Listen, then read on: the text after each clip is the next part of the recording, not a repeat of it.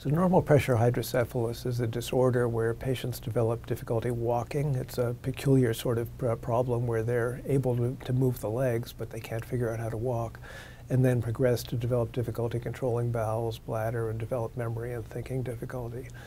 It seems to come about when the fluid-filled spaces in the brain enlarge, what are called the ventricles, and it can be treated by putting a plastic tube called a shunt into the ventricles. The American Academy of Neurology recently updated its guideline looking at the assessment and treatment of this to look at the evidence for different approaches to it. The overall result of this was that we found there's reasonable evidence that the disorder can be appropriately assessed and treatment can be effective, but it's challenging and the evidence is not as strong as we'd like it to be. That said, if patients feel they have this disorder, they should speak to their physician and get carefully evaluated to see if that's what's going on.